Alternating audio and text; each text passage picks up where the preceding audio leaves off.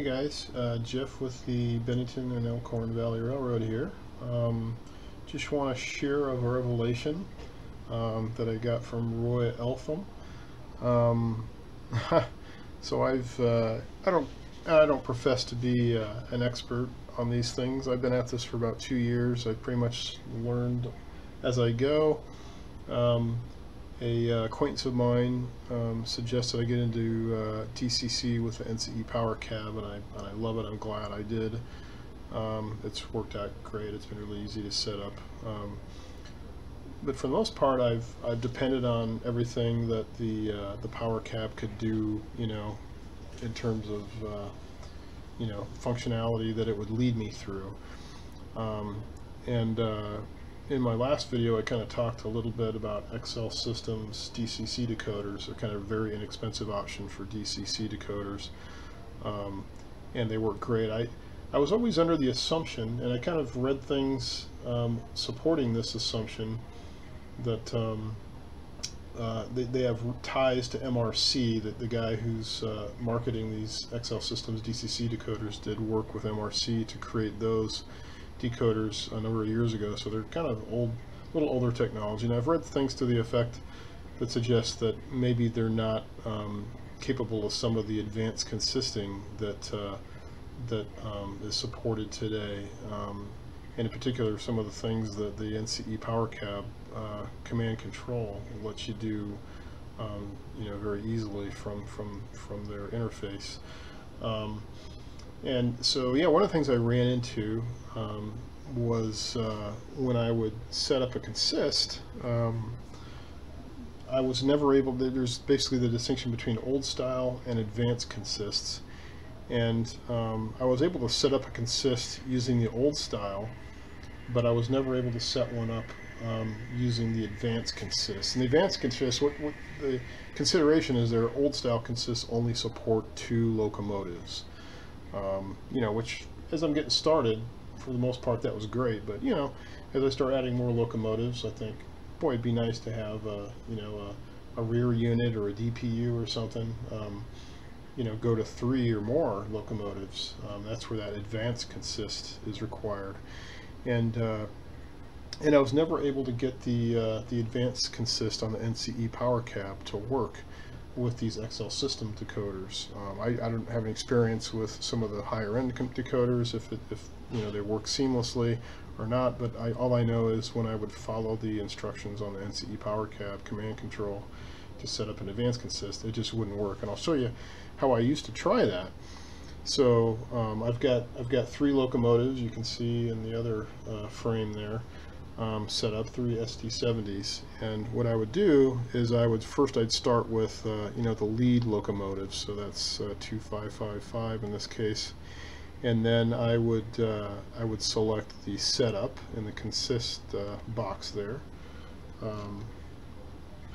and then it would give the option of advanced or old. So yeah, obviously first time I started doing this, I tried advanced. So that's the default, so I just press enter, and then it has a consist address. It's defaulting to 127, so I go ahead and select that, and then the lead locos I put in, so 2555, that's my lead loco. The nice thing about leading it through this, it would then let you, set the direction forward. The next one, just verify here, is 12, or actually it's asking for the rear loco, which is 1201. It's actually facing rearward, back forward, so we'll put in reverse is the direction, and then I'll add in the middle, that was 1202, right? 1202, so I'll add 1202 in, and its direction is also reverse. And then add loco, I just hit enter, and it's done. And then it shows a consist, kind of like the old style consist. It shows the lead locomotive, which I kind of like that, because I generally associate these with the lead locomotive. So anyway, then if I give it power, here's where I ran into problems. Nothing. It's not responding.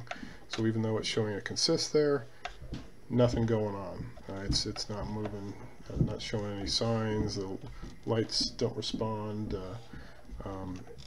So yeah, by all accounts, advanced consist is not working for XL Systems decoders. So anyway, I was kind of complaining, sharing this with Roy the other day, and he shared a little bit of give me a little bit of revelation. You know, I use the configuration variables for things like volume and control, you know, horn types. I've never actually looked at what kind of what the, you know, low-level configuration capabilities are for a consist. So so he enlightened me about CV19. CV19 essentially, on if you set it on any locomotive, you can set that to a consist number, and then that will effectively create a consist. And there's really no limit to how many locomotives you could do that for. So I thought, boy, that sounds really simple. Why can't I do that? So yeah, so basically what I do is the same thing. I would select locomotive. I select my lead locomotive 2555. And then now I'm going to program. So I select the program button on the Powercab command control. Program on main. I'm going to go ahead and do that since I've already got my number assigned. I can identify it on the main. So I just hit enter. It defaults to my currently selected locomotive, which is 2555. And then I'm going to hit 2 to actually update a CV, a configuration variable. I'm going to update 19, the one that Roy told me about. And then what you do, yeah, you basically put in a 1 through 127. Now, one of the things to keep in mind is so yeah, direction. How do you handle that? Roy said that the high bit, in this particular case, 8-bit value is 128, is what controls whether it's forward or reverse. If it's not set, if the high bit is not set, then it's going forward. If it's set to 128, so that last bit of value of 128 is set, then it's configured to be reverse. So if you're not a computer person, the easy way to think of this is, so come up with your consist number. An easy one is 1, and then if the locomotive, and that's going to be going forward by default. If you want your locomotive then to be saying that you're going reverse, then just add 128. So that high bit value is 128. So 1 plus 128 is 129. If you know, if you've got if you want to add a second consist, consist number 2, again just add 128. So that's 130. So instead of storing a consist number of 1, in the case of consist 1, if the locomotive you're programming is going backwards, just add 128 to the 1 to give 129. So in this particular case, the first lead locomotive is going forward. I'm going to enter value of 1. Then of course it asks if I want to program another CV num. I'm going to go ahead and just hit escape. So I'm done programming that one. Next, my second locomotive is 1202, so I'm going to select 1202. And I'm going to program on main. Locomotive defaults to 1202. Again, program CV 19. And I'm going to set again. I'm going to set the value to, oh, I'm sorry, just about screwed things up here. I'm going to set this one to 129 because this locomotive is pointed backwards. So let me go back. I'm going to have to get back into it again. Program on main, 1202, CV 19. I'm going to set a value to 129. So again, that's consist number 1 plus 128 to set the high bit, which gives me 129. That's going to tell it that it's going reverse. So then I escape out of there. I'm going to select my last locomotive, which is 1201. I'm going to program on main, defaults to 1201. Select 2 to program a CV, and I'm going to program 19 again, the CV. And again, this locomotive is also backwards, so it's going to be the consist 1 plus the 128 is 129, and escape to get out. So now I'm left on locomotive 1201. So it's a little bit different now. Is instead of you know, using a consist on 2555, the lead locomotive, I'm actually going to select the loco number and I'm going to give it a 1. And 1 ends up being the that number 1 consist number that we put in the CV19 variable. So now I've selected that consist. So now, let's see, I lost my screen. Let's see what happens when I give it some power. There you go. They're all moving as a unit. I have a consist of 3 locomotives there.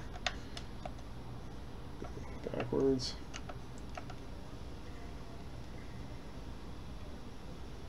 So we have a consist of 3 locomotives. Now, the other thing that I would have ran into, again without Roy's help here, is things like the headlight. So I can't see. I don't even think currently when it's on the consist here. If I select headlight, nothing's happening. If I go back and select my loco of the lead loco 2555, then I can turn on. I think you can see. I can turn on the headlight. Oops, I'm hitting the recall button. There's the headlight button. There you can see. So now the headlight's on, but I had to do that for that individual locomotive. How do I coordinate that? How do I do it as a consist? Well, Roy shared another CV value, and that's 21. Right now it defaults to 0 in CV21 for each of the locomotives, which basically says each of them act independently.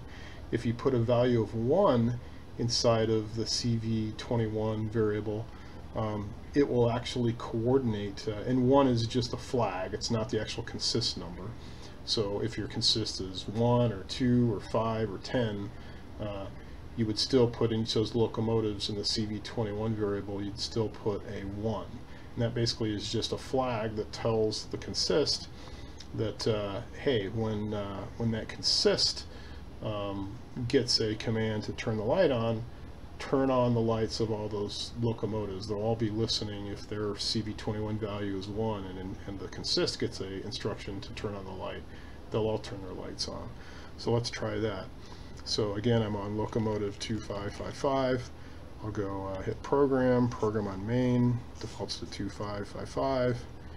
I'm going to hit 2 to program a CV, put in the CV number of 21, and then I'm going to put in a 1. And then I'm going to get out of here. And I'm going to select my next locomotive, 1202. I'm going to program on main, 1202, CV value num 21. I'm going to give it a value of 1. Get out of there. Then I'm going to select the loco 1201, which is on the rear. Hit program on main, defaults to 1201. Hit program a CV value number 21, and I'm going to put a 1 in there too, and escape out. So now I basically have told each of those 3 locomotives that any instructions that I get on that consist they're assigned to, follow that instruction. So I'm going to select loco 1 again to get me back to my consist number 1, and now I'm going to go ahead and hit the light here. And as you can see, I think you can at least see in the video the second locomotive. Here, I'll pull forward a little bit here. Where is he? There it is. Yep, you can see the third one there too. So there it is. Now I hit the headlight button when I'm on the consist number 1, and they all go in synchronization. They're all coming on and off. So yeah, Roy Eltham. Gotta love him. He set me straight. Now I know how to do advanced consists with this XL Systems DCC decoder, which doesn't seem to respond to the consist setup, capabilities of the NCE Powercab command control, which is fine as long as there's a CV way to program it. So now you know, like I do, what that is. If you didn't know already, I'm probably the only one that doesn't know. I could be the only audience for this to remind me in the future when I forget, because I forget things really easily. So that's really all I was going to share. The only other thing I have to say, and this is for Nancy, if she's ever listening, she may not have, she may have got bored by this point, may not be listening at this point. I kind of lied to you because I said, oh, hey, then because she was kind of worried about doing it herself, if it doesn't work, you can always go back to select loco, say 2555 individually, and you can run that individually. Well, here's the trick. See, I've got this thing maxed out at speed 28. It's not doing anything over here. Here's the thing. What I figured out is when that CV19 value is set to a consist number, it will not operate by anything other than that consist. So unfortunately what you have to do then is, so in the case of 2555, I'm going to go program again, 2555, CV value, select 19 again. What I have to do is set it back to 0, what it was originally before I did all this, and then get out of here. And I'm going to uncouple it here from the second one. And only now can he actually advance on his own. So that's the only little bit of a trick that to keep in mind, is if you do set that CV19 value to a consist number, each of those locomotives, when you pull them off the consist, you need to reset that CV19 value back to a 0 if you want to use that locomotive individually. So that's a little bit of a gotcha, but overall I'm just happy that with these XL Systems decoders that I can actually effectively create an advanced consist by using the CV19 value. So again, I thank Roy Eltham for sharing that. Really good information from him. Maybe I'm the only one that didn't know this, but hope it comes in handy to somebody. So thanks for watching.